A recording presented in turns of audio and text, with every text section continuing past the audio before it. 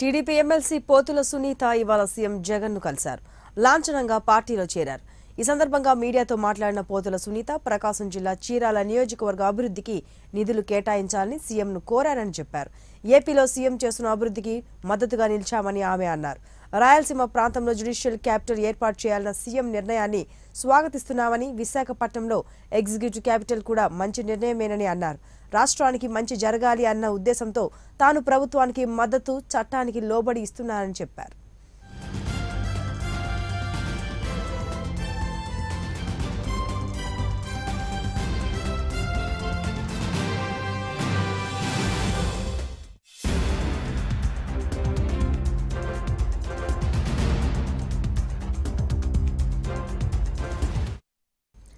TDP MLC Pothula Sunitha ఇవాళ CM Jagan ను కలిశారు.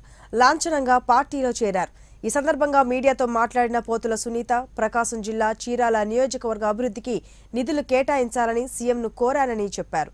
ఏపీలో సీఎం చేస్తున్న అభివృద్ధికి మద్దతుగా నిలిచామని అన్నారు.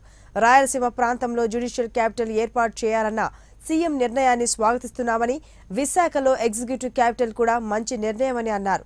రాష్ట్రానికి మంచి జరగాలి అనే ఉద్దేశంతో తాను ప్రభుత్వానికి మద్దతు, చట్టానికి లోబడి ఇస్తున్నానని చెప్పారు.